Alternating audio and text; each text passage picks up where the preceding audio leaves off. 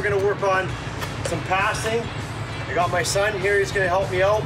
We're just gonna do some saucer passes back and forth. We have a couple sheets of plexiglass, so we're gonna do it with a puck, but you can easily do this with a ball or a hockey ball or a tennis ball. Anything you have at home, it doesn't have to be with pucks. Saucer passes, key. You wanna start the puck on the heel of your stick and release it off towards your toe, okay? Well, that one sailed a little bit too high. There we go.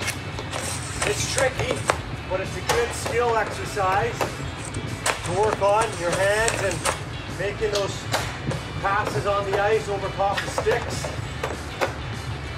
A couple back and forth. And then you can even progress from that passing into a pass, and he's going to corral it and then a shot on net. So pass, pick it up, shot. So just corralling the puck, turn, shot on net. Try that one more time. There it is, shot on net. Then you can switch out.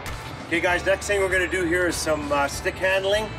Whether you have a stick handling ball or a regular hockey ball or even a tennis ball, whatever you have at home, it doesn't really matter. What matters is you getting out here and working on your skills, okay?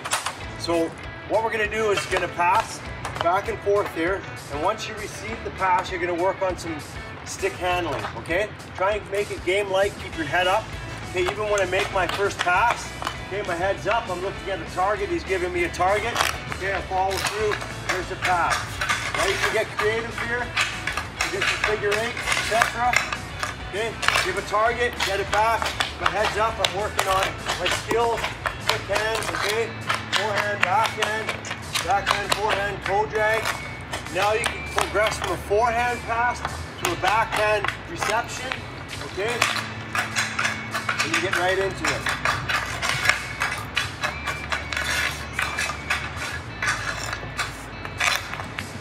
And again, once you're out here, it doesn't matter exactly what you're doing, it's a matter of just getting out here and doing it. This is where you learn to be creative, okay? This is the time to work on your skills, get out of the house, get some fresh air, and get active.